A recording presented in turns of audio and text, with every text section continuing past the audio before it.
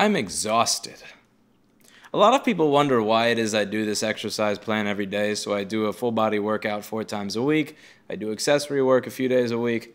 I run home almost every day. If I don't run from my store home in a regular pace, maybe sometimes I'll take the train over to the Brooklyn side, and then I'll run from the top of Brooklyn to where I live in the middle of Brooklyn at a faster pace. I make sure to do that at least 4 times a week. And today, I don't know why, it just felt like a much longer distance than it usually is. And the people wonder about this whole vegan diet thing as well, and it's like, my grandpa on my dad's side was in shape and died of a heart attack. My grandpa on my mom's side was 59 years old when he died of a heart attack. My uncle had a heart attack somewhere in his late 40s, and he had a bunch of other issues, and he now has a stent, and it's like, yeah. I'm 27. That's not that far away. So I do what I can now because my job is to sit and literally to look into a microscope until I'm too tired to continue looking into a microscope. So I don't usually decide that something's not fixable or that I'm done for, for logical reasons. It's just I see 2 of something. I look up out of the microscope, and then I see 2 of my receptionists. And once I look up out of the microscope and I see 2 of my receptionists, and I'm pretty sure that I'm only paying for one of them to be here, then I go home. So I've been trying to keep up a little bit more of my exercise than I have been. I let a lot of my exercise routine go around 2014 when I started getting deeper into this whole recording motherboard repair rabbit hole. But anyway, on to the topic of the video that I want to do today, which is going to be on discipline.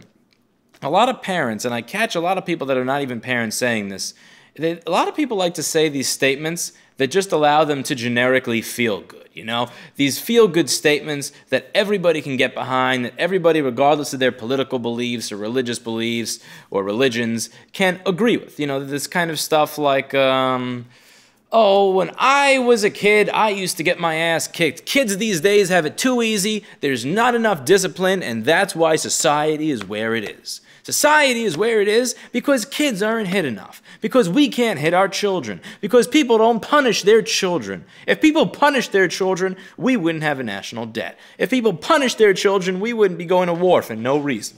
Lack of discipline is the problem.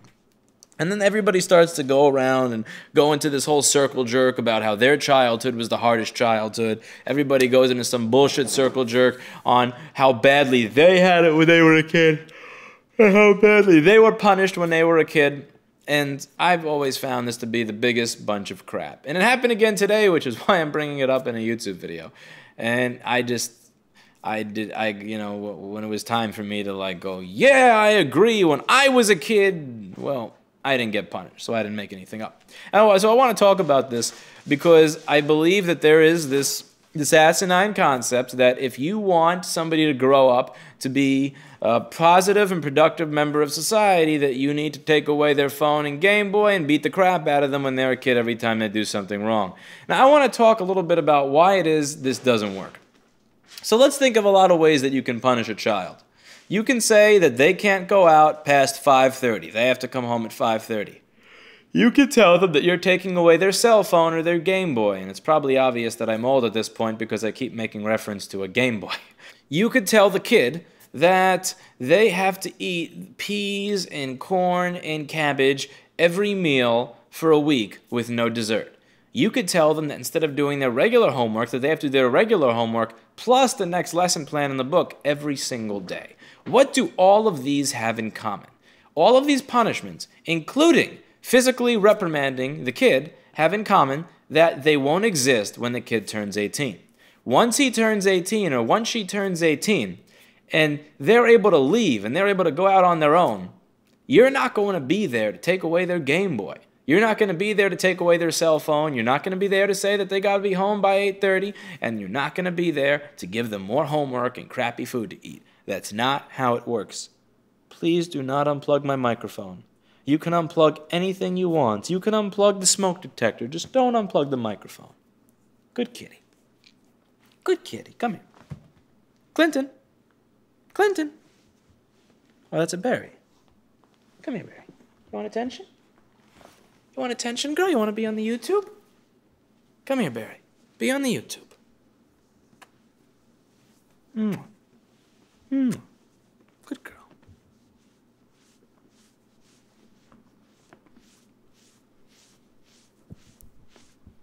Hi.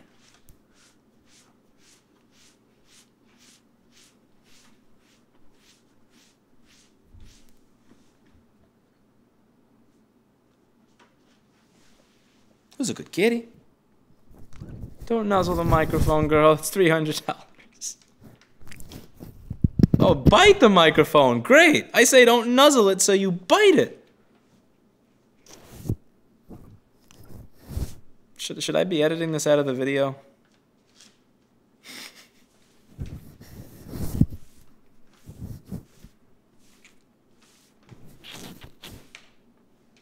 Come on, girl. Okay, we've had enough. Come on. Come on, jump off. Good girl. And don't bite the microphone, okay? Don't bite it. Good girl. What all of these punishment types have in common is that when the kid turns 18 and moves away, cat hair, is that they're not going to be relevant punishments anymore. Because you're not going to be there to punish your kid. You're not going to be there to smack them when they're 27. You're not going to be there to take away their Game Boy when they're 48. You're not going to be there to give them cabbage and peas and carrots for dinner every night of the week when they're 56. They are going to have to come to the conclusion themselves as to how they're going to act. So my dad never punished me. I remember when I was 2 or 3 years old, I did some bullshit that I shouldn't have done, and I got spanked. But that was when I was like 2 years old. After that, he tried a different approach with me, and this approach worked very well. And it is what I feel. I feel it was the catalyst for the analytical thinking mindset that I have today, that I use to try to solve problems and learn how the world works. So he used to have this room in our little house. It was a very small room called the library, and it had about 4 bookshelves in it and had a chair. He would call that chair the thinking chair. If I did something very wrong, he would say, "Lewis, go to the thinking chair." And he would say it with a level of authority in his voice that made it obvious that I need to stop what I'm doing and go to the thinking chair. And I would sit in this thinking chair for 10 or 15 minutes, and then he would show up, and he wouldn't say that I'm grounded. He wouldn't say he's taking away my stuff or any of that crap. What my dad would do is he would then start asking me questions about why I did what I did. He would ask me for the motivation behind why I did what I did, and he would just kind of go through everything and try to figure out, what caused me to want to do this. And instead of telling me that it's wrong, he would do what any good therapist does and ask you questions that get you to figure out for yourself what it is why you're doing what you're doing and what it is you want. And then once he figured out what my motivation was, once he finally got back to the motivation part, by then I would usually realize why what I did was wrong. But if I didn't, what he would do is then he would do something that most parents don't do. Whether I was 4 years old or 14 or even now at 27, he would talk to me like I was an adult. He would treat me like an adult. And what he would do is he would tell me a story. Something that went on in one of his ex-marriages or one of his, old jobs or with his friends from high school or college. He would tell me some story in his life. And I would have no idea why he's telling me the story because it would have nothing to do with what I did. But I would follow along because he was taking the time to tell me a personal story. He wasn't making the story up. It wasn't bullshit. It wasn't just some, I'm right, you're wrong crap. He was trying to relate to me, so I would listen. He would tell me the story, and at the end of it, then he would tell me what his motivation was for his actions. And then he would tell me what the actual end result was. And I would listen. And then he would ask me what I thought he could have done differently, what I thought he could have done better. And what he's doing there in a very intelligent way is he's getting me to build the vision in my own mind as to why it is that my motivations for my actions and my actions were bullshit. And this worked very, very well. I want you to go back to those salesmanship videos that I did that nobody ever watched because I fucked up and didn't hit facial focus on the camera, so it was out of focus. But if you go back to those salesmanship videos that I did a long time ago that had some decent content that nobody's ever going to watch, I talk a lot about building vision, and I talk about how if you want to try and sell somebody on something, you can't shove the vision into their head. That doesn't work. What you have to do is you have to... What? Don't unplug the microphone. Barry? Come here. All I have to do is start petting an imaginary kitty in the air, and she will come running. It doesn't matter what she's doing. If she thinks I'm petting another kitty, oh, we cannot have anybody petting another kitty. Look, there's an air kitty.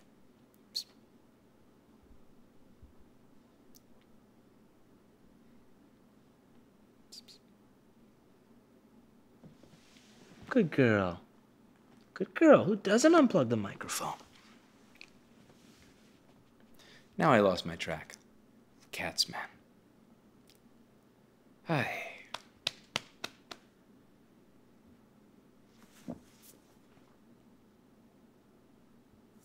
We were talking about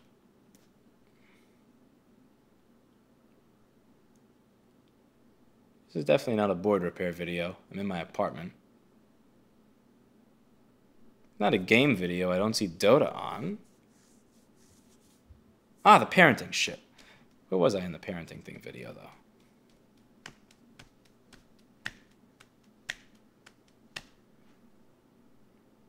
Will you remind me where I was?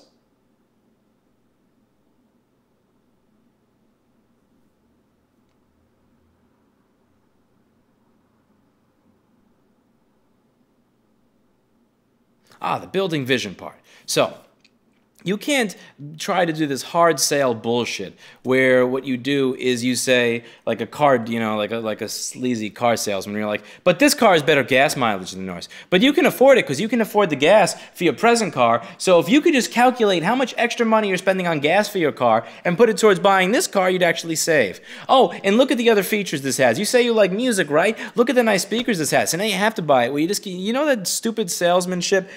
I have cat hair on my face. Ah, you know that's that sleazy car salesman bullshit where they just keep beating the point home. They keep beating the point home, and they keep trying to explain to you all the reasons why their idea is good, why their product is good. What they're doing is they're trying to build their vision in your head. That doesn't work. You can't shove your vision into somebody else's head. If you want your vision to appear in somebody else's head, that person has to create it for themselves. And I talk about how you're supposed to tell people no, how you're supposed to ask them questions that then get them to build up their own vision in their head as to why they want their product. I often will tell somebody why it is they shouldn't buy something, why it is they shouldn't spend money with me, and why they should do something else. Because what happens? In their head, they're like, well, I wanted to do that, but I can't because.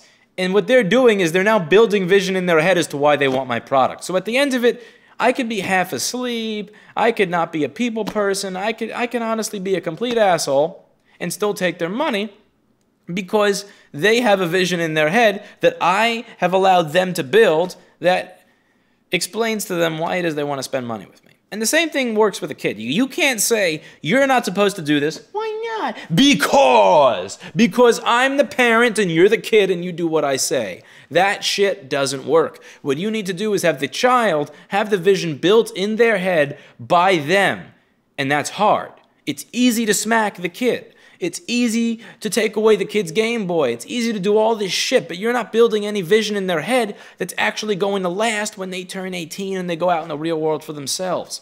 So what my dad did was he would build vision. He would ask me what my motivations were. He would ask me why I was doing what I was doing. And at the end of it, he would tell a story if I didn't get it. And at the end of that story, you would get to see how he had the same motivation for whatever bullshit he did that I had for my actions. And he would ask me what I could have done differently. He would ask me what I would have done better if I was in his situation. And when he's doing that, I'm forced to think about why he did something wrong. I'm forced to think about what I would have done better in his shoes.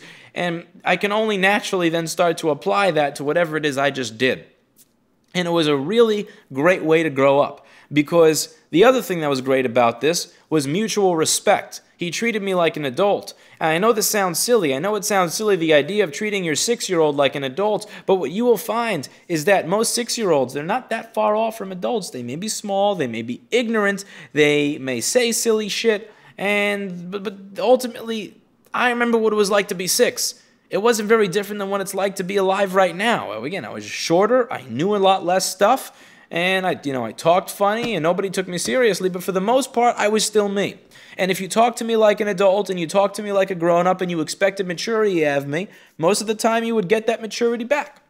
And by doing that, he actually did get maturity back, and he encouraged me to have an analytical thinking mindset from a young age. And that's something that I took with me my entire life. Because again, when I turned 18, when I was thinking about should I cheat at work or should I do this way, even though it's going to take me longer to be successful, I wasn't thinking about whether he was there to take my PlayStation away. I was thinking about every single one of the stories he told me and every single one of the feelings he had at the end of the story and every single one of the consequences at the end of the story. I was thinking about the real world negative repercussions rather than the fabricated repercussions. And that's what I'm really getting to here. When you start doing that bullshit, that whole, what the hell was I talking about? You are so not helpful. This was parenting video, and we were up to past the bar part, past the sponsoring part.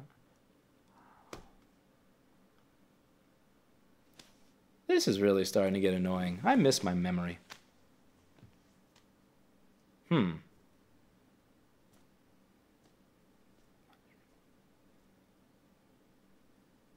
The whole negative repercussion thing.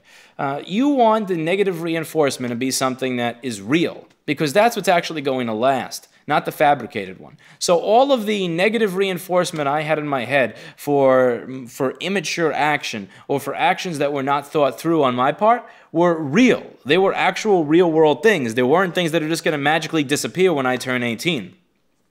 And this is something that you see a lot in a neighborhood like mine in the East Village of Manhattan. So in the East Village, you have all of these colleges, like NYU, the new school that have all their dorms there, and there are all these kids that go there for the first time.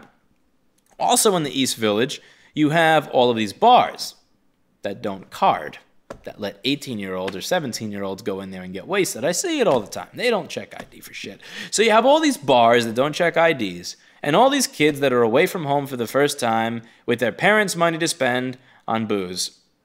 And you'll see that there are a lot of people making a lot of bad decisions that feel like there are no negative repercussions. And the reason they feel like there's no negative repercussions is because... Please stop trying to unplug the microphone, girl. Please. Please.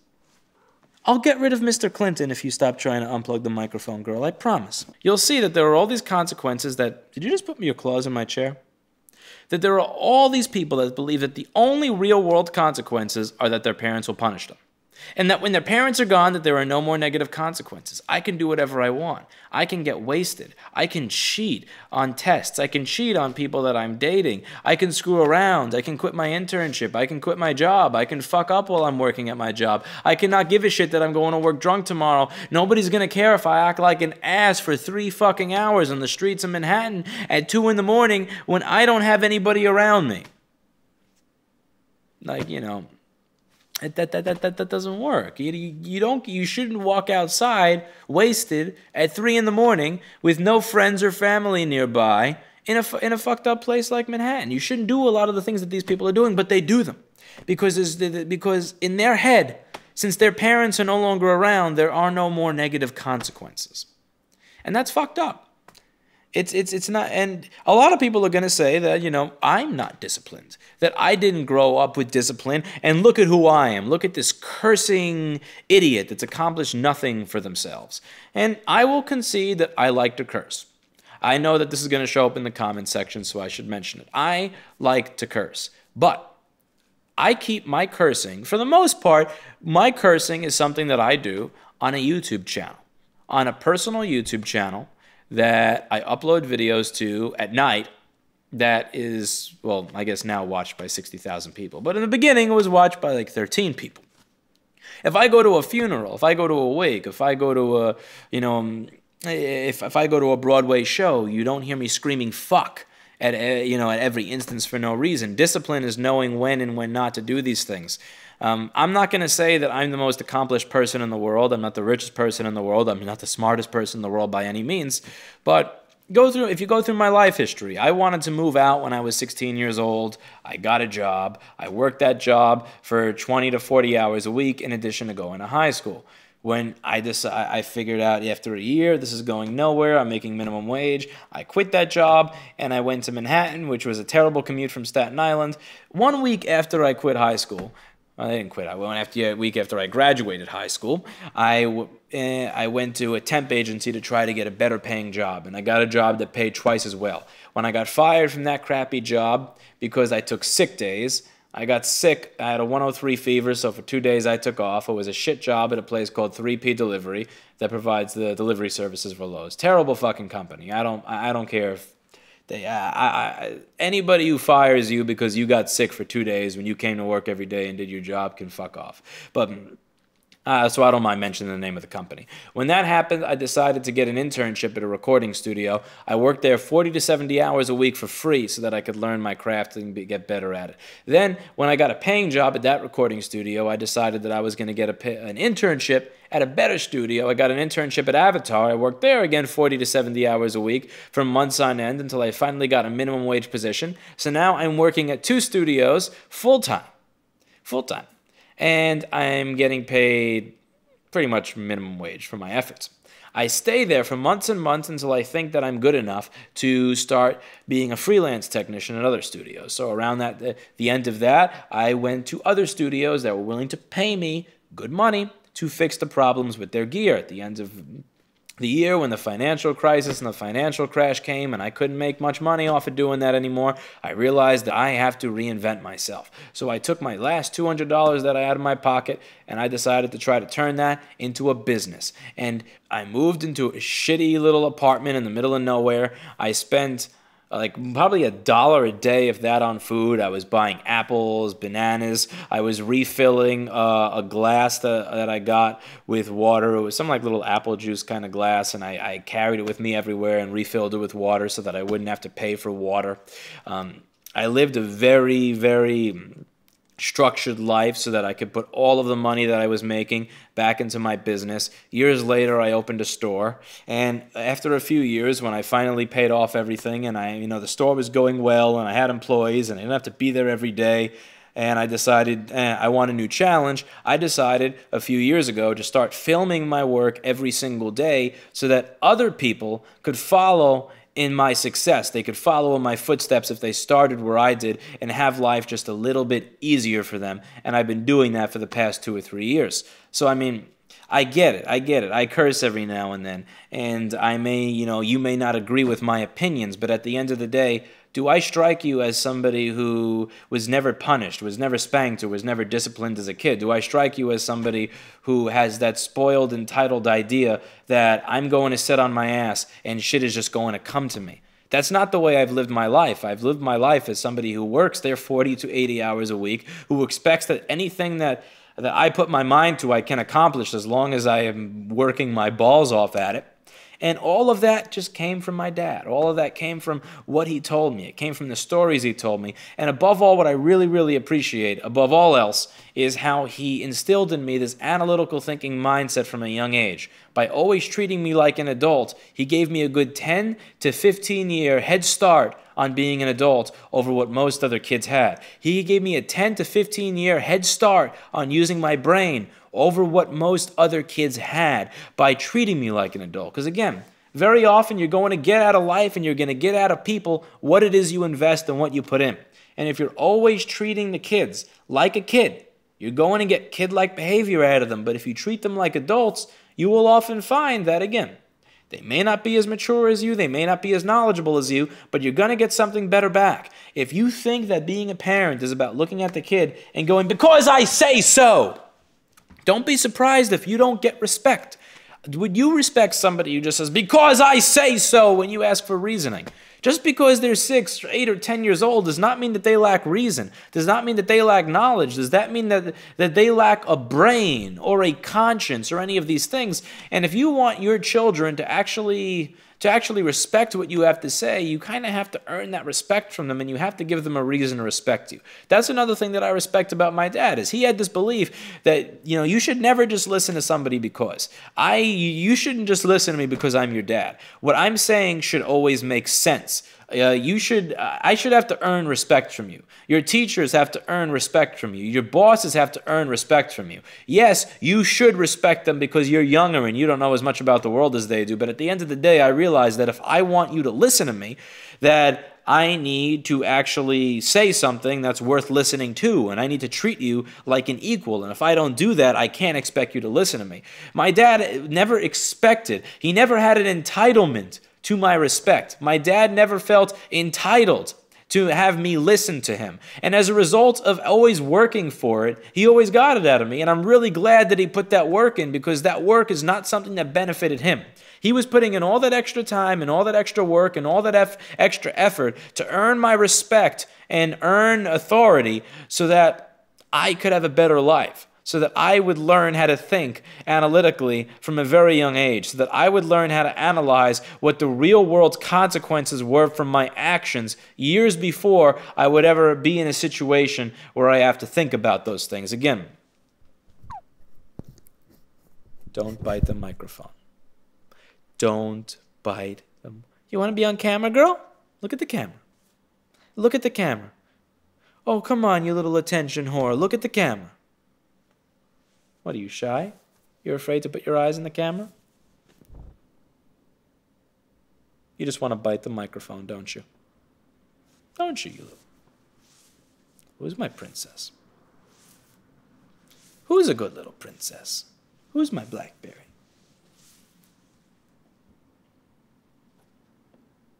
Good girl.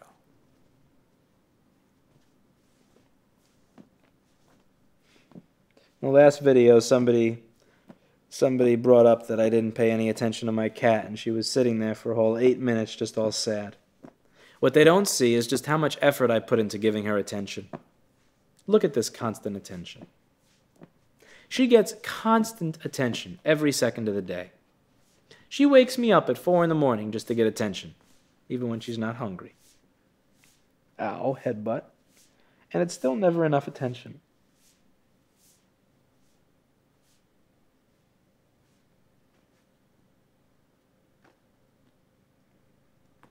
Anyway, so to conclude the video, I understand that it's easy to get into this kind of dick-waving contest with other people over just how bad you had it as a kid, just how badly your parents spanked you, just how long they punished you for, how many things they took away, what they did. But at the end of the day, as cool as it is to get into that stupid pissing contest over these things and make these sweeping general statements about why the world is the way it is and why kids nowadays are the way they are, it's easy to project on others. It's hard to look at what you're actually doing.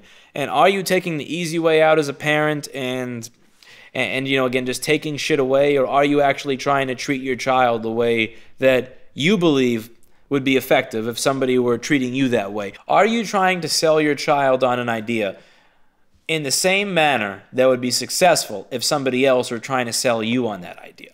Because believe it or not, again, this isn't just about greed and money and business, but a lot of this is sales. You're trying to sell your kid on why they shouldn't do something stupid. You have to convince them as to why it is they shouldn't do something stupid, even when you're not around.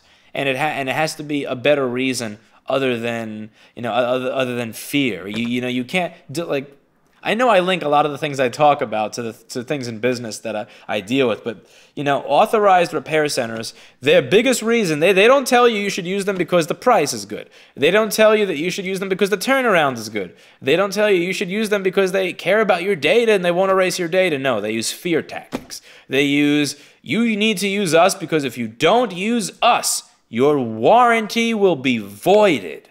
You don't want your warranty voided, do you? You don't want to be alone, do you?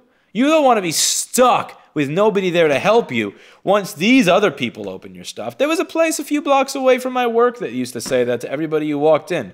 They went out of business a few years ago. You know why? Because nobody cares about that shit. Nobody wants to be sold based on fear. So stop selling your children based on fear of punishment, and start trying to sell your children on how they should act based on the reality of the real world.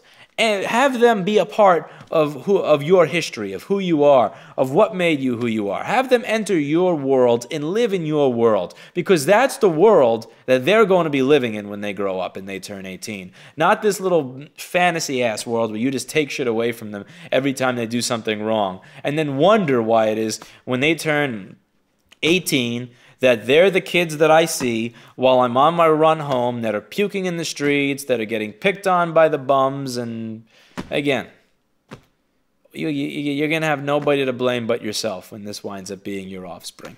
And that's that. Unless BlackBerry wants to be on camera some more. You want to be on camera, girl? Show the camera your cute face.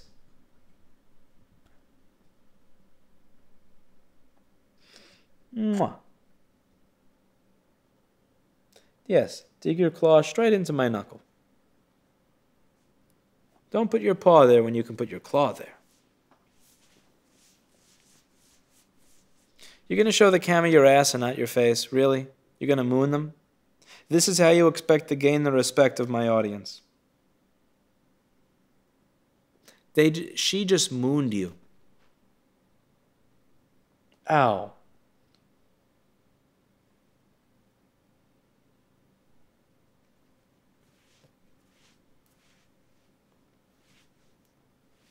Who's a good little girl? Wonder how she's going to react when I get her a can of food.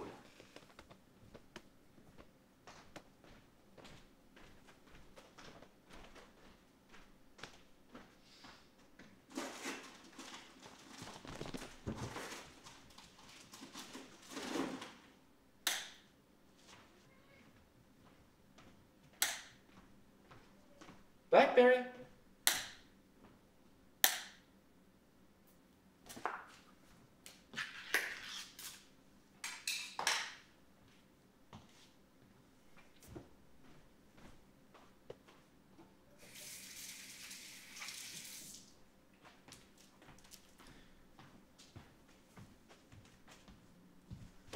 And now I cease to exist because I got her food. That is cat ownership.